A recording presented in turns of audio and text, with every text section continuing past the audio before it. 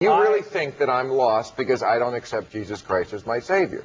You think I'm your inferior. Be honest. Oh, no, not inferior. Come on. No, you think, no, but wait, but you that's think very different. But wait, you think you have a truth. I don't think you're inferior. But do you think you have a truth that I do not see? Yes. Then aren't I not biological means inferior? No, you're where I was once because I was all confused myself. But see, that's condescending. Anytime it is. Anytime it's saying you are 100. Anytime you think of someone, anyone less than you, whether it's homosexuals, whether it's people who don't believe. If you saw somebody that was hungry, and you had one time been hungry. He's not hungry. I'm not hungry. No, listen to me.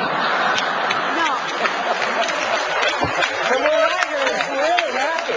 let me finish my point. If you saw somebody that was starving, and you had been hungry at one time, would you be superior to them because you're not starving anymore? But that's assuming that I don't get it. That's what you're saying.